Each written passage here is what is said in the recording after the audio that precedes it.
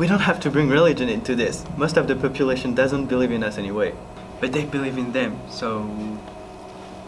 This never would have happened if you weren't a bunny, just so you know. If you were a turkey, like for Thanksgiving, or a cat, you would not have as much clout as you're having right now. Wow. So yes, I am bringing religion into this, saying I am technically cuter, since I was created by God himself. Technically, if you want to be specific, the Easter Bunny was too, and in fact created to be much cuter than you. There's no argument here. He's small and fluffy, and everybody buys candy after it goes on sale at Walmart.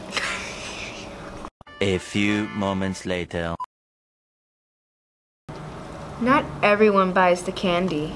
Some people care about their teeth.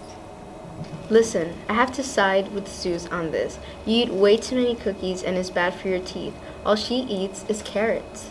Exactly! You guys are so funny, It's okay though. Mrs. Claus thinks you're cute. By the way, when you get home, make sure you tell her that I love the eggnog. Yeah!